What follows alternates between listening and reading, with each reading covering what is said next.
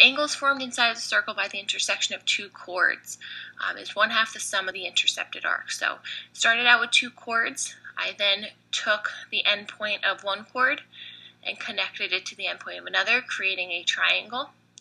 I called this arc A and this arc B. Therefore, using our relationship with inscribed angles, this would be 1/2 A, this would be 1/2 B. Once again, we have an exterior angle that would equal the sum of the remote interior angles. So x would equal 1/2 B plus 1/2 A, or 1/2 times the sum of A and B. That relationship would also hold true with secants, since secants are just chords extended. The final relationship is between secants or tangents outside angles formed by them outside the circle. And this relationship would be 1/2 the difference of the arcs. To show this, I did the same thing by calling this arc A, this arc B.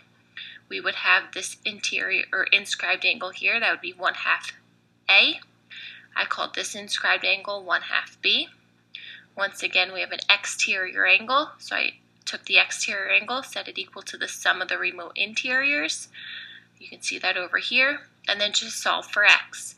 So x would equal 1/2 B minus 1/2 A, or 1/2 times the difference of arc B minus A.